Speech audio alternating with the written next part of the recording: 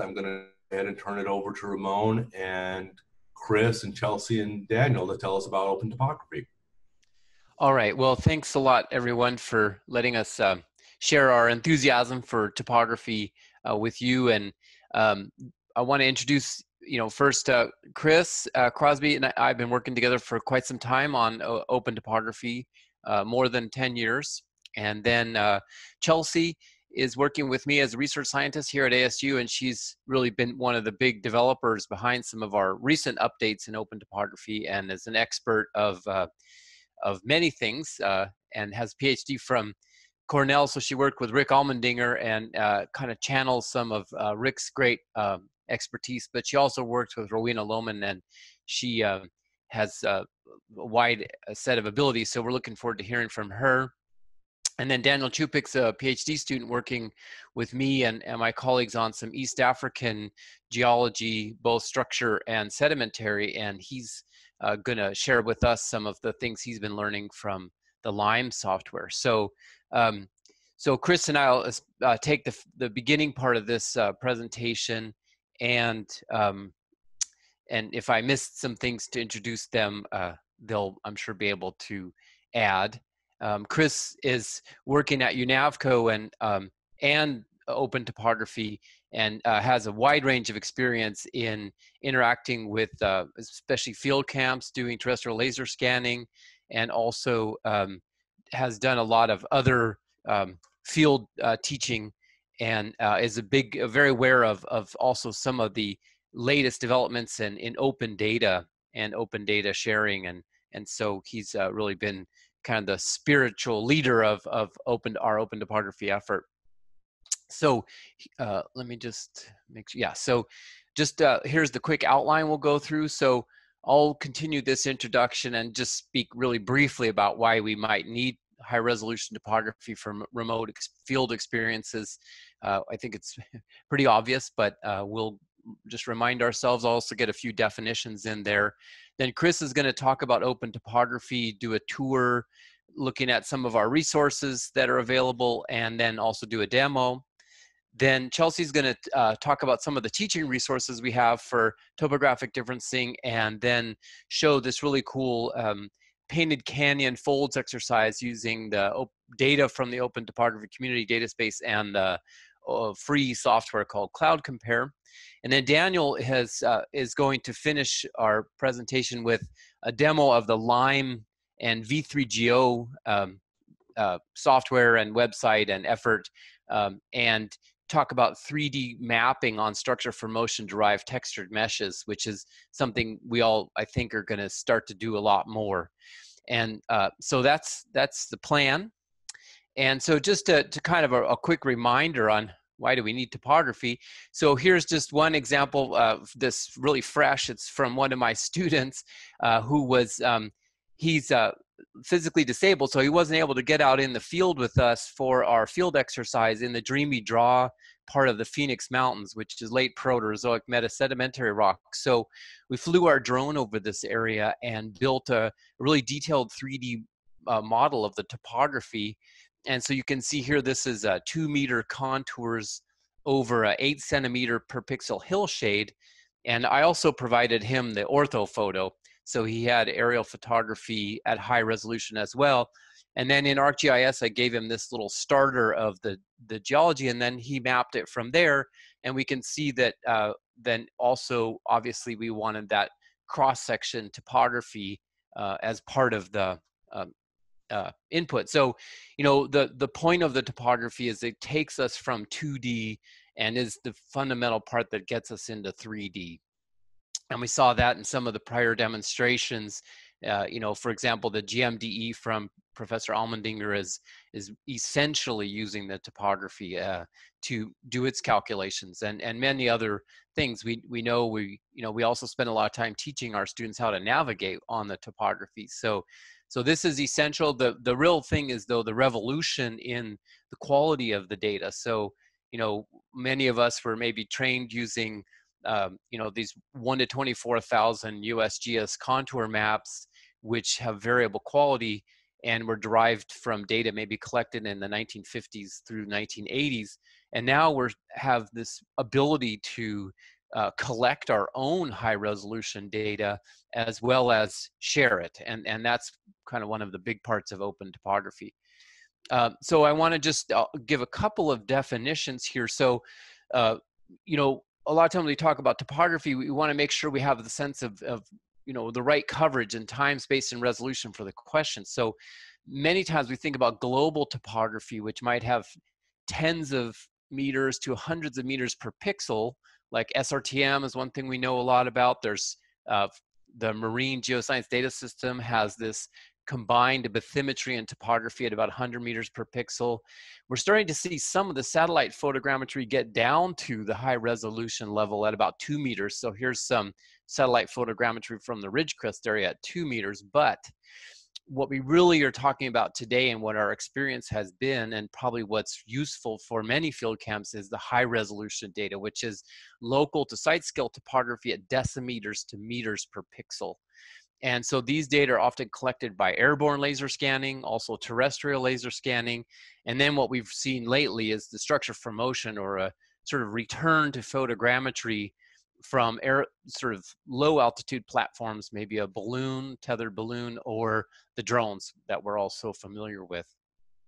So the other big definition we want to talk about is the difference, you know, sort of point clouds and rasters. So point clouds are sort of the more fundamental data. These are 3D positions of the ground surface or vegetation that are sampled using lasers or photogrammetric calculations. And so you can see here on the left, this is the full point cloud from this place in New Mexico, one of my favorite places.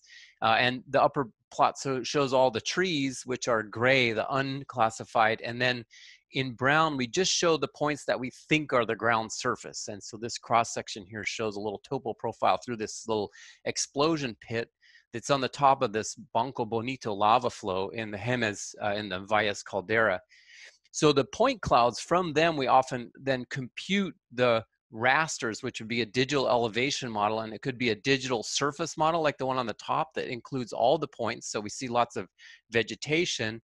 But what we're really interested in a lot of times as geologists is a digital terrain model. So that's the lower plot where we make the digital elevation model from just the ground points. And so here we can see this really beautiful texture on the top of this lava flow. So these data are in OpenTopography and are 1 meter per pixel, in this case, the raster, but you could on demand compute a range of resolutions. And that's something Chris will show. So hence OpenTopography. So it can be difficult to find and manage these data. So we've been working with OpenTopo for the last decade.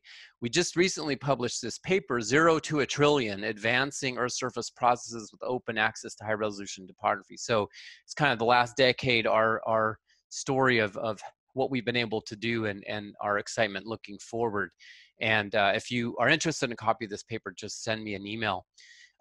And so then we also want to acknowledge support from the National Science Foundation that's kept us going. So, you know, one takeaway is that there's lots and lots of data in OpenTopography, and we hope that you might be able to access these for the questions that you have. So with that, I'm going to toss it over to Chris. And so I will stop sharing and let you go. And I'll be watching the chat also. So if people have questions, you can throw them in there, and then if there's a moment, I can interrupt Chris and we can talk about them. Yeah, and Ramon, feel free to jump in if you want to comment on top of what I'm saying. Same thing, Chelsea, Daniel as well. So you guys can see my browser, okay? Everything's good? Okay.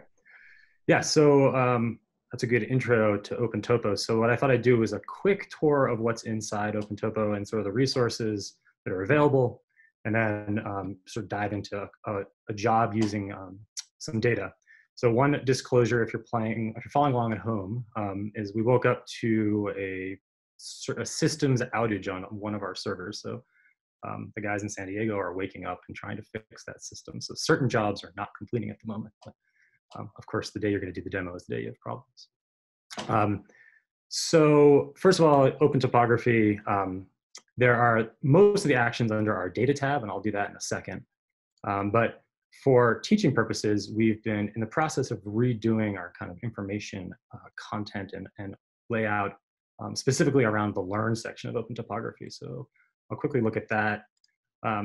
We have, perhaps most interestingly down here at the bottom, is resources for educators. And so Chelsea's going to talk about a couple of these recent exercises that she's developed here, this Wasatch differencing exercise and this Painted Canyon exercise.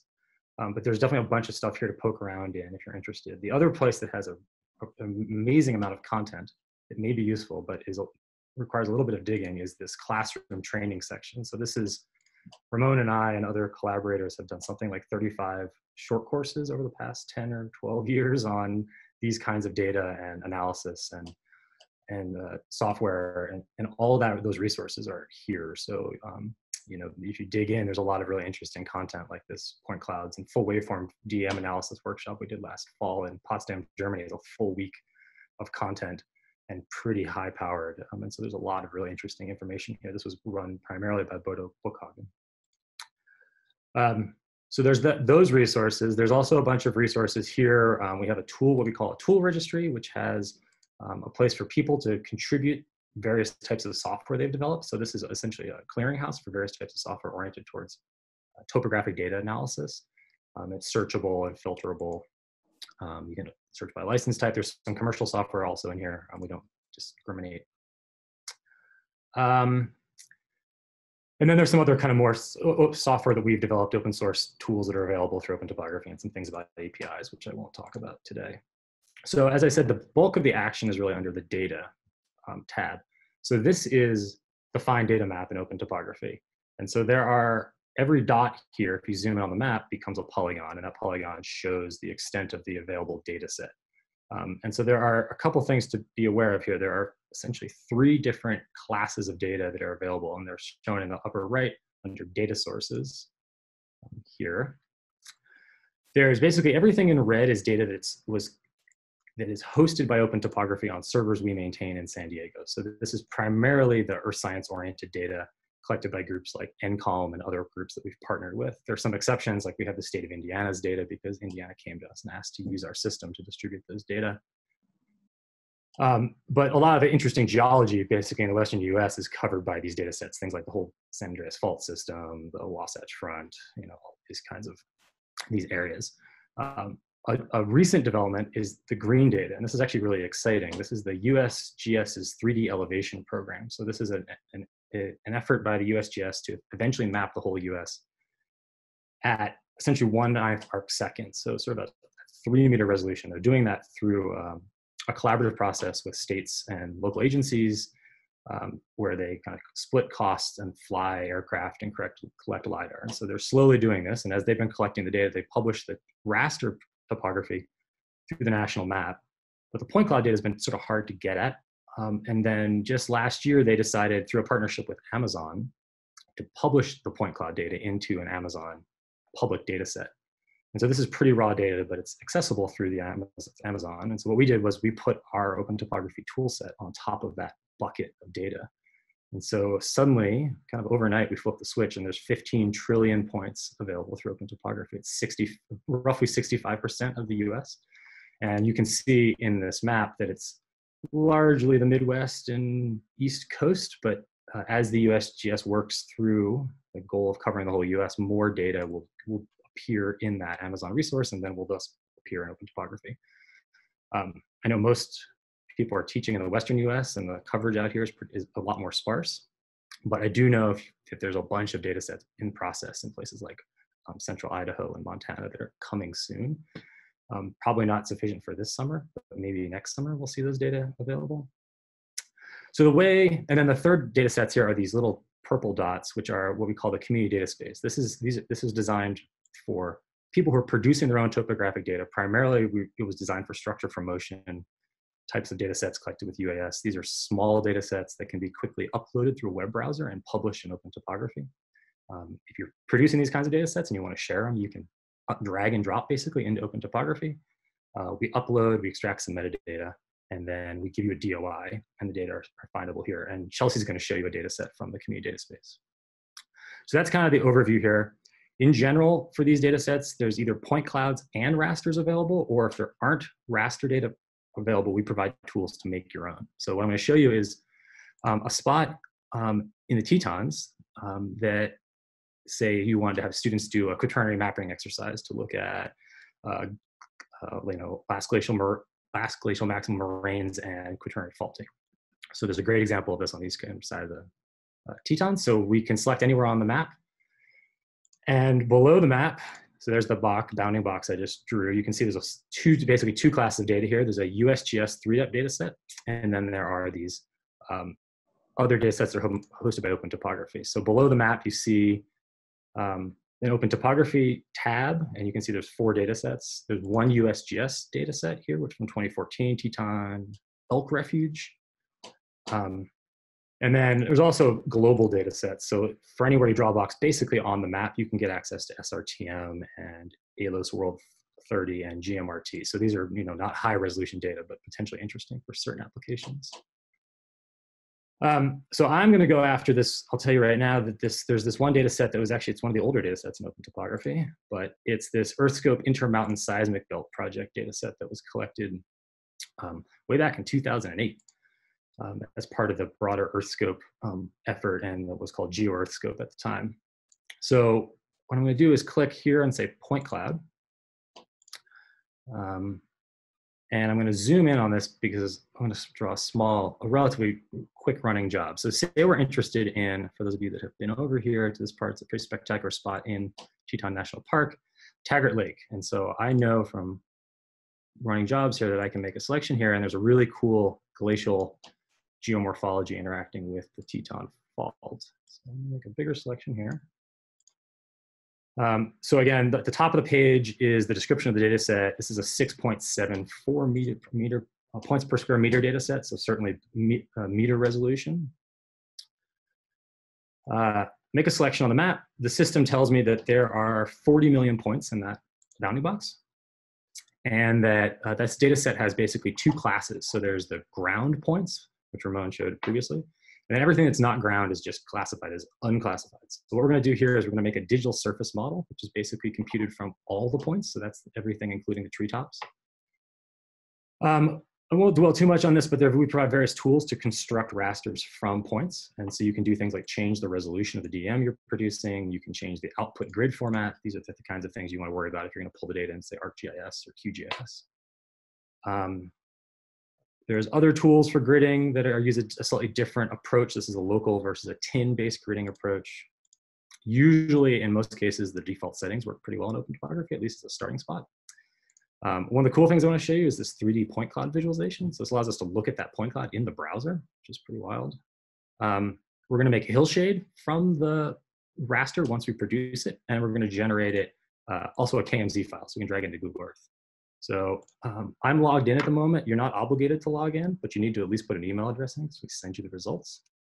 So let's go Teton DSM. So I'm going to submit that.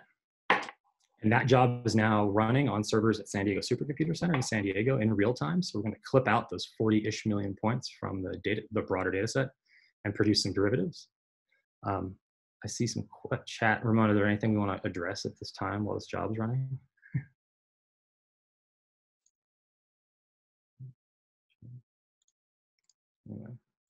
Holler if there's a question you want to tackle. Sorry, I was muted for a second, and I couldn't grab the unmute. No, Sharon was asking especially about if there's on-the-fly classification for any point clouds, and I said not yet. Not yet. And so she is just saying that these topics are of interest to her. Then there's another question about, can the GeoTIFF be imported directly into the geologic map data extractor, the GMDE from Rick Allmendinger? And I think the answer is not quite, Anya, because there has to be a file format difference, a GeoTIFF versus, he has these .flts, so you'd have to do a quick format translation.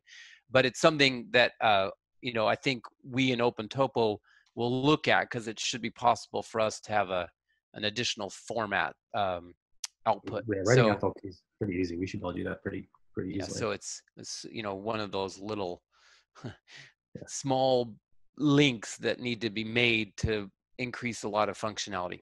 Go ahead, Chris. So this is job is running. You'll see here that we're through the query. It's pulled out 40. It does actually turned out to be about 41 million points in that point cloud file, which is .las, which you could pull into, say, Cloud Compare or any other point cloud visualization or processing software package. And this is cranking along. So what I'm going to go do here is I'm going to actually go make a DTM for the exact same space. So what I'm going to do is just click modify and resubmit this job at the top, and the page loads exactly as we just ran it. But I can change settings. So the only thing I'm going to change here is I'm going to remove the unclassified points. So now I'm only going to create a grid from the ground points, which in this case would be the digital terrain model or the bare earth surface. So you notice when you do this, the number of points in the query goes down because the vast majority of the points in this data set are actually in the trees, not the ground. So we go from 41 million to 14 million just by deselecting those points. The job size gets smaller. So I'm going to run that now, call it DTM, and say submit. Okay, so now I've got two jobs running simultaneously. So in the interest of time, these will complete very shortly and send me an email. Previously, they took about less than 200 seconds for these jobs to run when I was doing tests this morning. The results when they come back look something like this. So here's the digital surface model, 214 seconds to produce. This was a slightly larger job that I ran this morning. You can download the point cloud file. You can download the geotiffs inside this little tarball, zipped for faster compression for download. Here is a digital surface model hillshade produced from that data set at 1 meter resolution. So you can pop that open in the browser. We can zoom in and see. So this is these are these glacial moraines. Here's the Teton Fault running along the base of the range. Very beautiful data set. We can pop that into Google Maps by clicking here. So this loads just overlaying that image on top of Google Maps. For quick visualization, you can toggle it off and on. If you want to compare the imagery to the DSM. And then we can also download the KMZ file. So before I do that, I'll show you this is what the DTM looks like when it completes. So fewer points, as we talked about, because we've chosen not to process only the ground classified points. And here is the DTM. So again, the geomorphology is a lot more spectacular when you strip the trees off, which is what makes LiDAR so cool. And so this is a really interesting opportunity, as it would be an interesting mapping exercise for students to look at, say, the glacial deposits versus the faulting. Let me pull these into Google Earth quickly. So I'll open that one. So I have Google Earth running. I'm going to pop that into Google Earth. So here we are, zooming in. Again, here is this. Chris, Yep. One thing is it's still just showing your browser. So I don't know if you just shared the browser. I did. and not the Good screen. point. How do I change that? You have to probably stop sharing and then share the screen. Let's see, I'm just going to share my desktop. Thank you for catching that. Sorry. There you go. Good. Okay. So there's this is the DSM, again, produced from roughly 40 million LiDAR points in the browser, or in Google Earth. And then I can also bring in, there's the DTM also in here. And then you can do things like turn on the USGS quaternary fault map, and there's the USGS Q fault mapping on top of the DTM.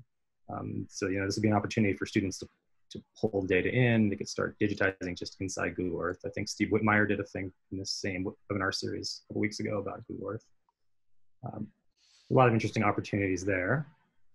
I'm going to go back out of Google Earth quickly here because I want to make sure we leave time for the other topics. So here we go.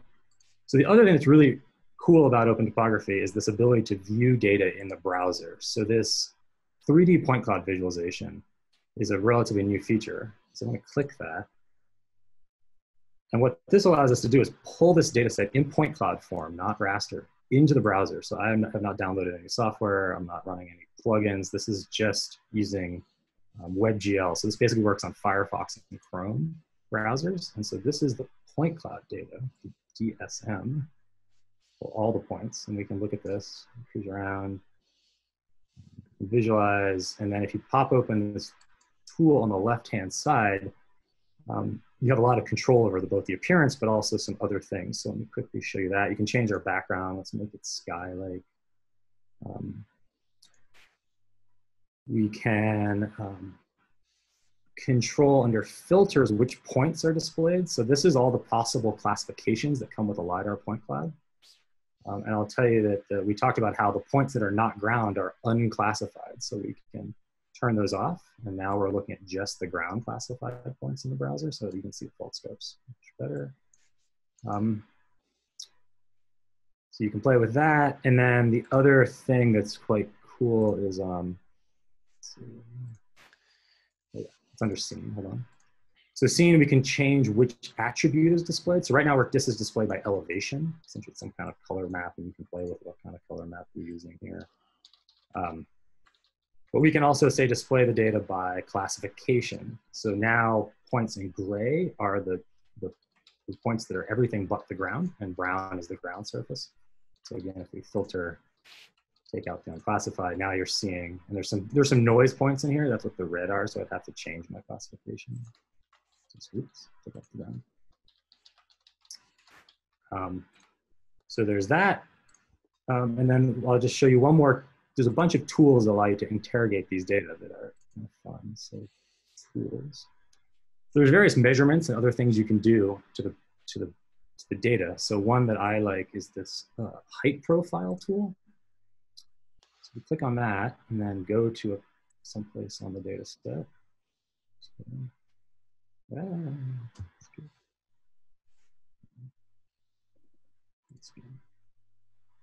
So what it will do is it will clamp to the topography, and you can draw a profile. So we've got this profile from red to red going across the fault scarp on top of one of these moraines. And then you can, if you come down to scene option here, click on the profile, you can click this show 2D profile, and lo and behold, you get, this is the topographic profile extracted from the point cloud, and it shows the trees sitting on top.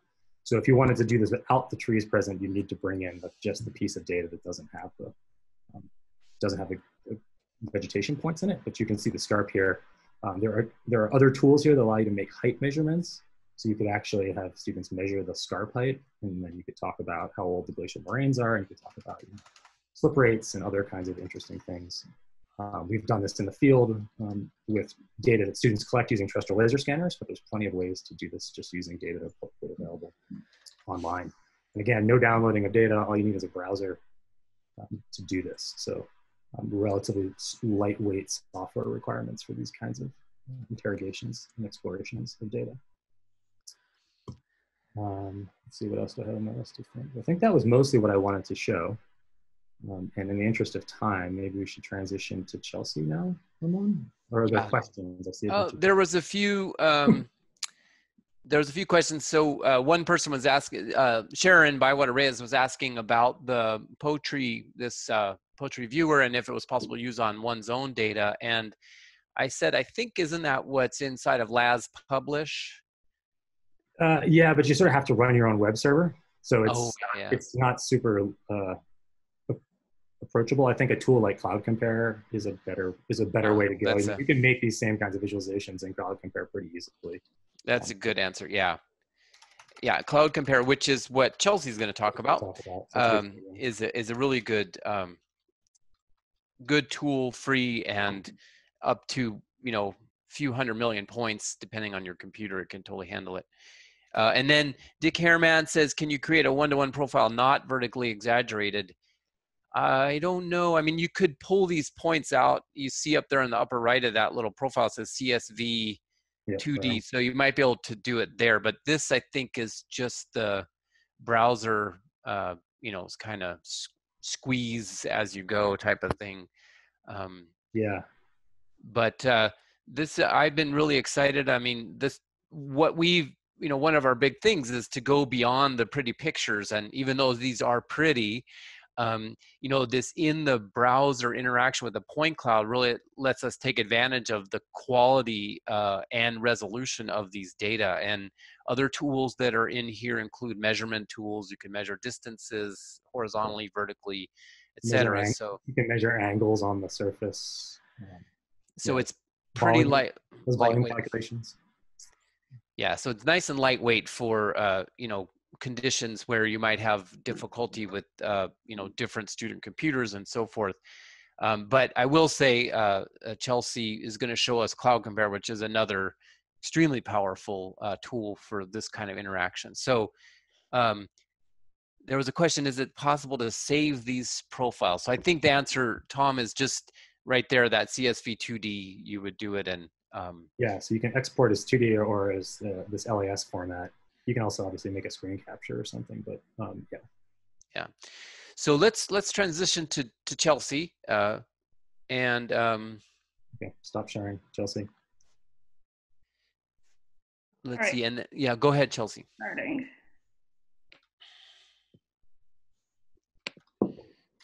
You see my screen? Yep, looks good. All right, great. So today I'm going to talk about some resources that we've developed at OpenTopography for remote field activities. And the idea of these exercises is that students can still interact with the geology and geomorphology of a landscape, but using a computer. So as Chris showed us, these activities are available on OpenTopography. You want to go to opentopography.org, learn, and then resources for educators. And so today I will be talking about these two latter activities. The first is looking at topographic differencing along the Wasatch Fault. And then the second activity is looking at a fold near the San Andreas Fault. Okay, so in this earthquake, or in this exercise, we developed it for undergraduate students. And the idea is that they learn about faulting by looking at, in quotes, an earthquake along the Wasatch Fault. And the idea is that they look at fault geomorphology and learn about remote sensing data. So in this activity, students will look at a make-believe but realistic earthquake. So here is an example of the pre-earthquake topography. Here is Salt Lake City, here's the Wasatch Fault, and then the Wasatch Mountains. This is the post-earthquake topography, which I synthetically offset to mimic a large earthquake along the Wasatch Fault.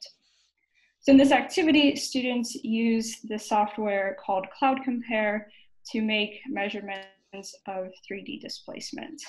This activity requires a lot of interaction from the students, and typically they've been quite excited to do this.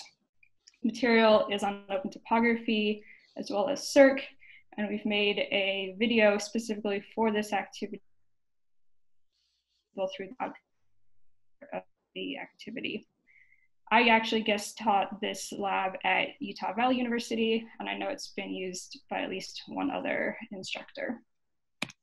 So here are the example results from this lab. So here is the fault trace that the students have to map. These symbols show the displacement the students calculate using the Cloud Compare software. The closed circles show downward motion, the open circles show upward motion, and the arrows show the horizontal displacement. So the students have to determine what type of fault was activated. So normal, reverse, or strike slip. The answer is normal here, which is not surprising for the Wasatch Fault. This actually turns out to be one of the more difficult parts of the lab because the students have to consider the noise that are in their measurements. Using background in the lab, the students also calculate the coseismic slip and then the earthquake magnitude, which requires that they are careful with different unit conversions. Based on some brief internet research, they are then asked to respond to some questions about seismic hazard and preparation in Salt Lake City. So the second exercise that we've developed is this activity looking at the Painted Canyon area. So here we're going to go to Southern California. San Andreas is one of the major plate boundary faults. Painted Canyon site is located here, just to the east of the San Andreas Fault in the Mecca Hills area, and it is well known for its well-exposed and interesting structural geology. So I went to Painted Canyon with a grad student at ASU, and we took a drone and collected a lot of images of this fold and surrounding canyon wall in Painted Canyon. It was really hot in the summer, it turns out. And so we then came back, processed all of our imagery into a point cloud using structure from motion techniques. And this data set is now in the OpenTopography data space. You can access it with this link here to the DOI. So now I will demonstrate how we can use the free or open source software Cloud Compare to both visualize a point cloud and to then make structural measurements. So here is the point cloud. You can zoom in, and Cloud Compare has these cool tools to visualize and to rotate the point cloud. And because it's color, we do get a little bit more sense that we're in the field versus just seeing the topography. However, it's not hot, so maybe it's even better than being in the field. And so in a few seconds, we'll look at the Compass tool plugin. We can make orientation measurements. So we'll see this here, this red circle, and we can put it on these erosional bedding planes, and then Cloud Compare will compute the mean orientation of all the points in that red circle, and it then plots the pole to the plane that it finds. So you can repeat this pretty quickly. I would suggest making about 150 or so measurements. Measurements here are all shown in green. You can then actually turn off the point cloud and see only the measurements that we made. And so this gives us a sense of what the fold looks like.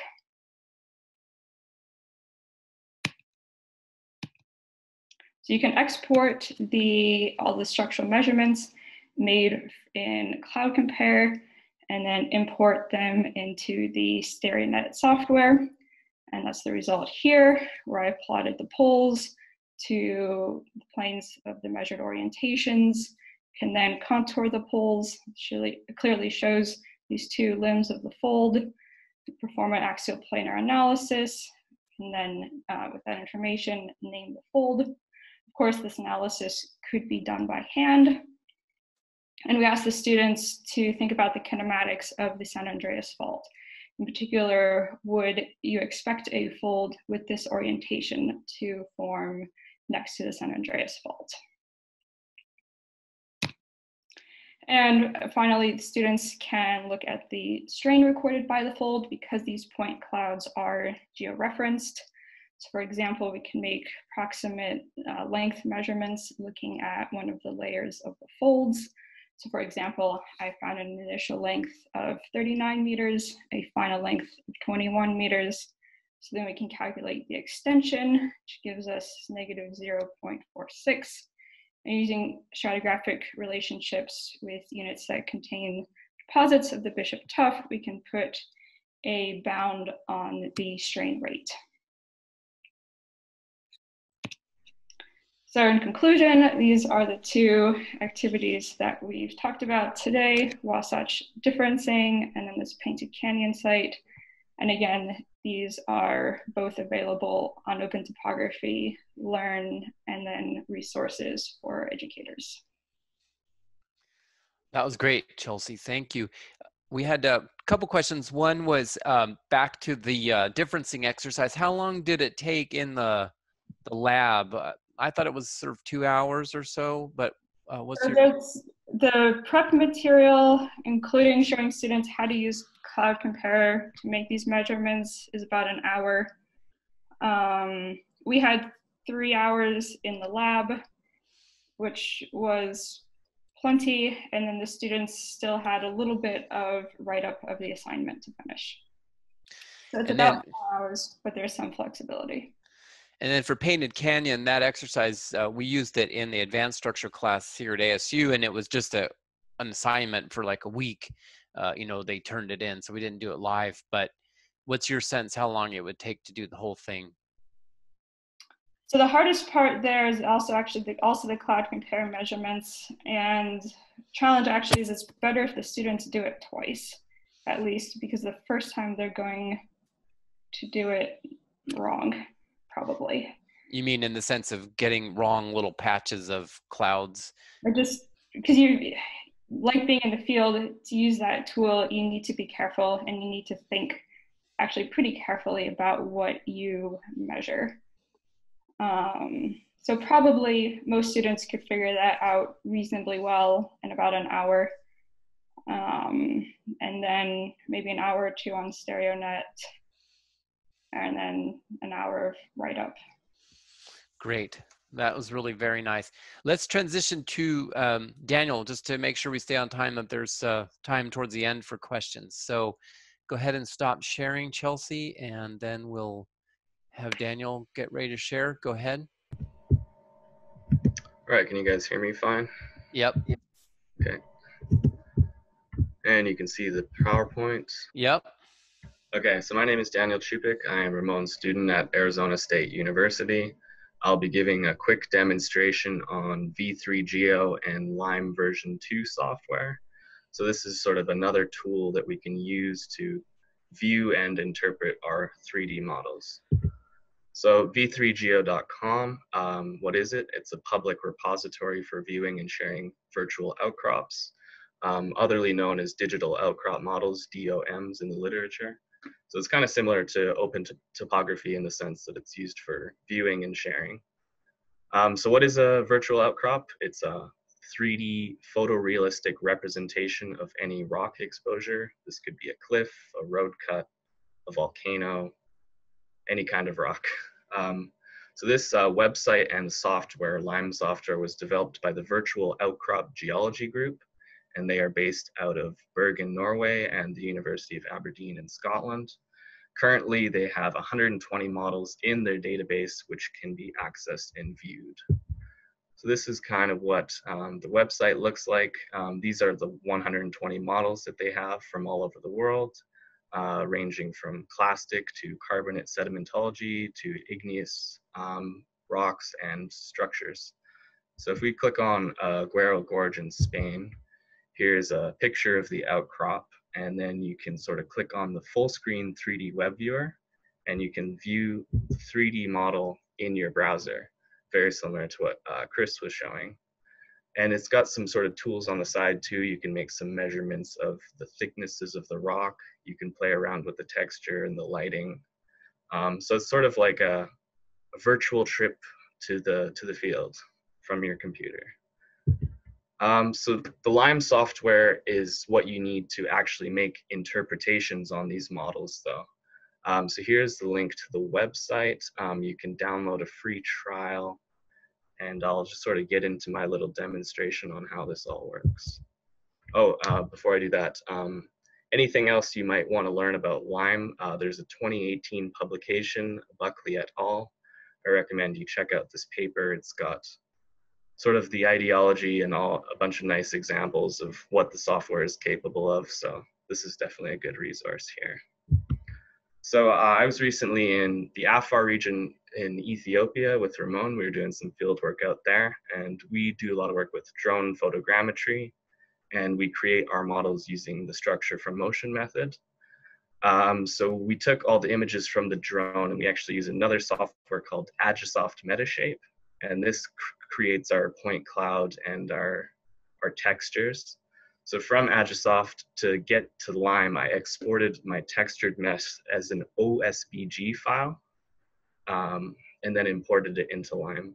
So if you want to learn anything else about SFM, there's also a link here that Chris provided. It's got a good introduction to all the concepts and some good learning material.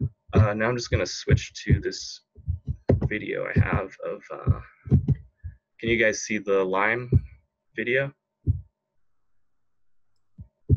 No, we're still seeing your. Okay. Yeah, still showing just the browser. Okay. I think we are hearing your clicks on your computer, so no one should be alarmed. Daniel has a very high performance laptop, but it's kind of noisy at the same time. So just a moment. Okay.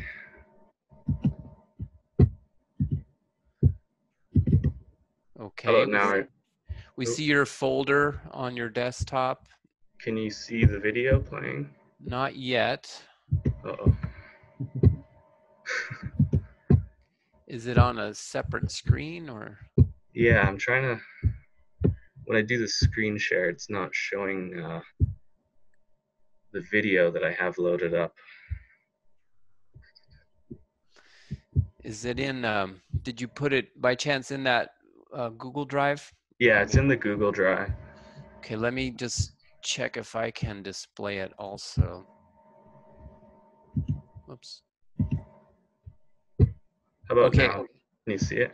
It says open. You have, now we see Lime. Okay, perfect. Launching. Okay, it's working now. Oh yeah, that's it. Yep. All right, so I'll start this video here. I'll try and keep along with everything that I'm doing here, so I'll give it a start here. All right, so you open up the Lime software. First thing you want to do is file. You're going to import your 3D model from Agisoft. So it'll take a few seconds. It'll load up the textured mesh. This top toolbar, you see X, Y, Z. These are sort of like quick ways to change the view of the model. So here is my Golden Sands outcrop, named for its beautiful color. You can double click to set a rotation point and then zoom in to where you are interested in working. So here is a bunch of stacked sandstone channels with a conglomerate at the base. So the first thing I want to demonstrate in Lime is the use of polylines. So we're going to create new polylines, and essentially you just click on whatever feature you're trying to trace. So right now I'm tracing some crossbeds that I can see in the sand. The polyline tool is also really good for things like bedding contacts. So after the crossbeds, I'll draw on this contact between the conglomerate and the paleosol underneath. The nice thing about the polylines is you can edit the colors and the thicknesses. So if you're doing something like sequence stratigraphy, you can have red lines for your sequence boundaries, blue lines for your flooding surfaces. So this contact here, I'll make it a black line because it is a regressive surface, showing the sand cutting into the soil. And then I'll also make it a bit thicker so it's easier to see. So the next tool that you use in Lime is the plane tool. And so a plane is defined by clicking on 3 points on the model. And so I'll try and do a quick plane here, measuring the attitude of this basal conglomerate. So you click 3 points, and then it kind of makes this huge plane. So we're going to change the width and height just to make it a bit more better to view. So I've changed it to 4 meters by 4 meters here. And you have the option of having an ellipse or a rectangle as a plane. And the cool thing here, let me just pause this video for a sec. It shows the dip, the strike and the dip of the plane. So this is a useful tool if you're trying to figure out bedding attitude, or maybe you have a fault. You can use a plane and you can figure out what the strike and dip of the fault or the bedding is. So that's a really cool feature. The next one, however, is probably the coolest. It's the panel tool. And so what I'm going to do is I'm going to import an image as a panel, and I'm going to overlay it onto the 3D model. So here I'm going to go to Image File, and I'm going to open up a stratigraphic log that was done. So this one doesn't actually match up with the outcrop, but I'm just doing it for demonstrative purposes. So you're going to place the image, and like always, it kind of pastes it kind of large. So I'm going to reduce the size to say 2 meters. So you can see, oh, there's the digital log is a bit smaller. I'm going to make it a bit smaller yet, 1 meter width. Okay, that's looking good. You've got these tools here at the bottom to sort of change the orientation. And so also you can drag and expand to try and match up the digital log stratigraphy with the stratigraphy that you see on the model. There's also this trackball here you can use to translate the image and sort of place it where you want it. Once you have it sort of lined up where you think is good, you go to the model section here, right click, there's this add overlay texture.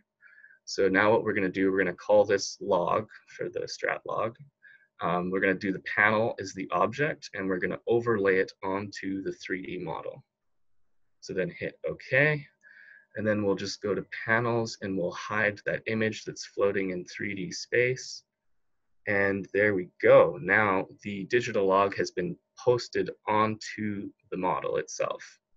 And now what we're going to do is clean it up a little bit. We're going to get rid of all this white space. So if we go to properties, we can set the white to be transparent, and then therefore it'll only leave behind the black lines. And then there's also options to sort of sharpen up those lines and make it appear better. So here I am just clicking through some options to try and make it look a little cleaner.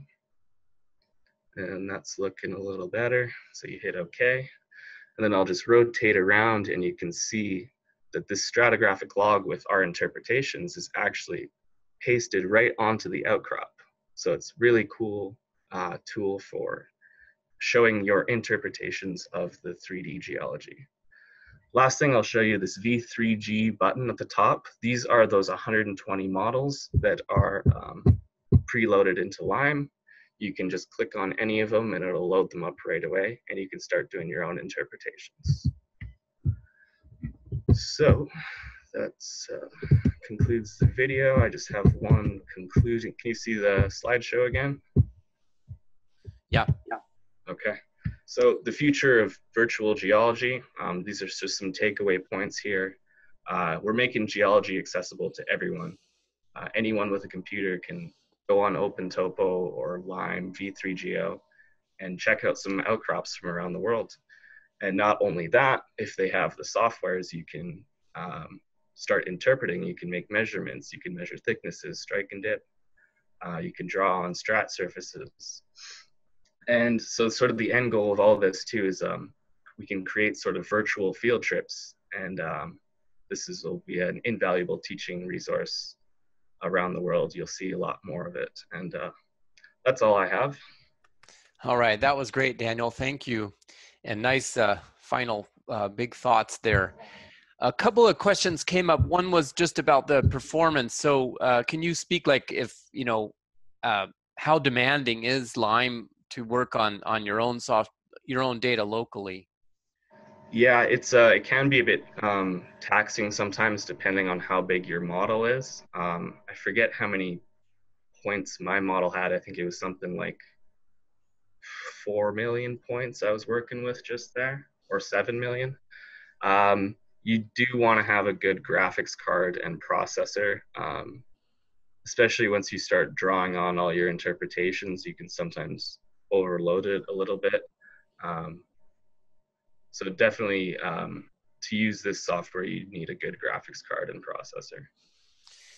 Right, and then there was a question, Sinan was asking about, can it work on Macs? But I think it only, looking at the website, it's only a Windows 64-bit. It's like just that, right? I think so, yeah. Yeah. So looks great. Maybe Daniel, I wanted to show one last slide. So maybe Sure. if you don't mind, let me come back. I just wanted to share this one slide for everyone. Just there was one other paper that we wrote recently that might be of interest to people, which is, you know, we did start to explore this problem of you know, applications of high resolution topography in earth science education. And so this is a geosphere paper from a couple years ago, from 2017. So if anybody wants a copy of that, we'll be happy to share it. And it just goes through a couple of points, you know, exploring some of these major questions, why we want to use these data. And one of the interesting things is a little experiment we did on distractors, and kind of prove to ourselves what we all know, which is that the hillshades are very nice because they don't have all the distractions like that you see in the imagery in Google Earth. And so there is something real there. And so that's there. So yeah, can we link the papers mentioned later? Yes, we can. So there's just a few moments left if we assume this is an hour. So any other questions? I'm just looking at the chat. Any additions, Chris or Chelsea or? No, just to say that, like, you know, the Cloud Compare and the Lime, like you could build models from data sets that are on OpenTopography. I guess that's one resource. And then the other thing was that Daniel briefly mentioned the GETC field resources, and I think Anne posted the link to those, but we can maybe post it again. But there's a whole bunch of modules in there that are built on using high resolution topography, and they're originally developed for use in field camp settings where students are actually collecting data using like a terrestrial laser scanner or photogrammetry, structure from motion photogrammetry, and then doing analysis. But those modules are quite useful independent of the field data collection component. You know, there are various modules. I think Ramon just is going to share his screen here. Jump in. Yeah, sorry, I didn't mean to distract. And then yeah, I wanted to show. Go ahead. But so there are modules on topographic differencing, analysis of a fault scarp, analysis of an outcrop. These are built in collaboration with Bruce Douglas at Indiana University and others, and are modeled on real exercises that we have done in the field. But yeah, so it's in here is where there is the SFM link, but there's a lot of really great. Right there. You missed it. This one here. Yeah, analyzing high resolution topography, TLS and SFM. That module, if you look at the table of contents there, so there's an introduction to structure from motion, which is really useful. It has cookbooks on how to like use Agisoft photoscan, and introductory slide sets if you want to lecture on what SFM is before you give students that kind of data. And then if we go back, Ramon, one. Oh, back to the this page? The main page, yeah. And then if you look at these other units, so there's a geodetic survey of an outcrop for stratigraphic analysis, basically what Daniel just showed you. There's one on fault scarps, one on geomorphic change detection. There's actually also like an engineering one, geodetic survey and outcrop for road cut design, which is a little bit more geotechnically oriented. But these are very well-developed resources that FPS has been the lead on. Yeah, and she says that cleaning this up, making it even more accessible is a short-term goal next couple weeks.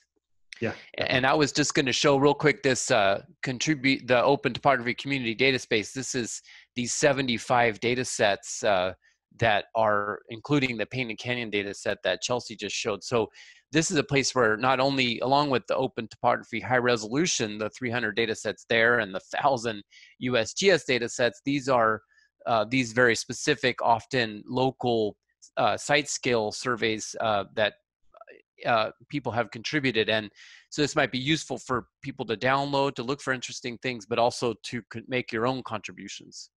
And the question is, what would the contributed data sets, what would the format be? So Sharon, we have, so one thing is we think we do a good job on the sort of data management and the metadata.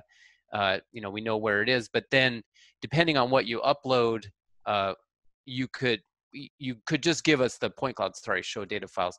So right, in this case, LAZ file, but we'll also take geotiffs of the digital elevation model and the orthophoto. Yeah, so basically LAS or LAS for point clouds, geotiff or IMG for raster products. And if it's SFM data, you can actually upload the source imagery. So, the JPEG images that came off of your DJI drone or whatever. Yeah, and coming from Cloud Compare, you can save as LAS, so no problem there. So we wanted to be sensitive about the time, so maybe we just want to thank you all for listening, and thank Chris, Chelsea, and Daniel for their really nice contributions today. And I'll turn it over to Anne or Basil for any final remarks. No, I thank you all. I think as the comments have indicated, this has really been great. It was really well done too. So thank you all for coordinating that. And we'll see everybody next week.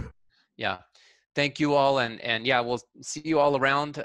But yeah, anytime if you guys have any questions, we're here to serve. OpenTopography is something we are all, we love doing this and sharing our enthusiasm. So if people have ideas or questions, just send us an email. We'll be happy to help and work together. All right, so thanks everyone, and keep in touch.